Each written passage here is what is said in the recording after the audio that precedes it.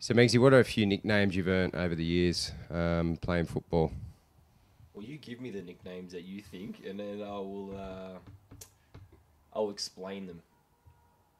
Okay, Megsy, that's what you're known for mostly. Where did that come from? Yeah, well, that's a question that's come up a lot, but Megsy was given to me when I was around 12 years old from my coach Ian Marriott at that time. Basically, he was handing out nicknames, and mine was because I think he thought I looked like Ginger Megs, and a lot of people thought it was because I was good at giving nutmegs or receiving nutmegs, but Probably receiving, yeah. Those giraffe legs of yours, eh? not from you anyway, mate. But yeah, and basically just stuck from there. And a lot of people didn't even know my name was Michael growing up, but in the soccer arena. But yeah, Let's talk about a few little rituals or habits or OCD type things you might have with your gear in the room. Are you? Let's just get to it. Are you OCD a little bit? I just like things in order, Dean. I wouldn't say OCD. This is my roomie's Michael Beauchamp. It's all his belongings. As you can see, he likes to have it in a nice, neat order. So we're just going to mix things up a little bit. Like that. Shimmies.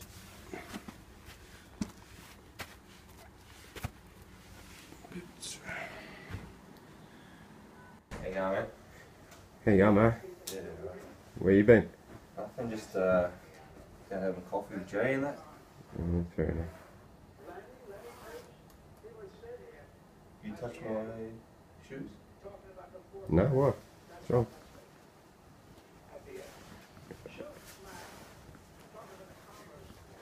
They've been moved, Dean. I haven't touched your shoes, mate. What are you doing there? Listen to music. Music? Can't hear it.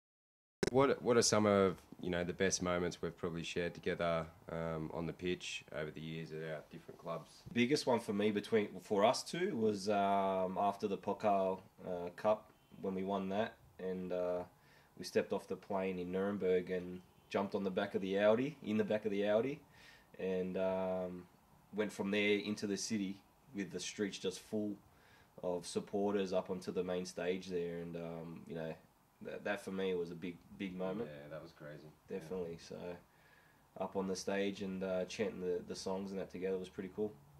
And how was it for you to line up against the likes of Manchester United, Celtic, and who was the last team? The other team in ours was Villarreal. Villarreal. All in the Champions League when you were at Denmark, right? Yeah, Aalborg in Denmark. Went across there. Unfortunately, it wasn't the best competition for me. Celtic I started against and played well against them, and the last 10 minutes our other central defender made a foul. The ref didn't see who made the foul, and unfortunately set me off instead. He actually asked me who else was the other player. I said, I'm not going to tell you who the other player is if you didn't see it. You didn't dob?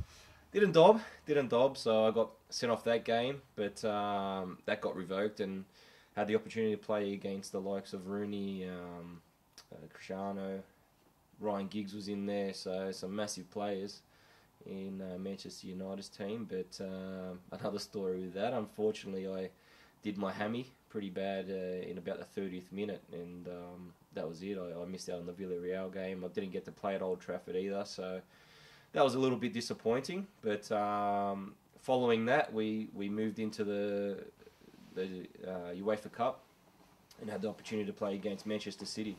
So I played at their home ground and did well. And then our team itself, we played them at our home ground and took them to penalties to get through to the next stage. Unfortunately lost on penalties, but as a small Danish club, it was a massive achievement to get that far, and yeah, some good memories there.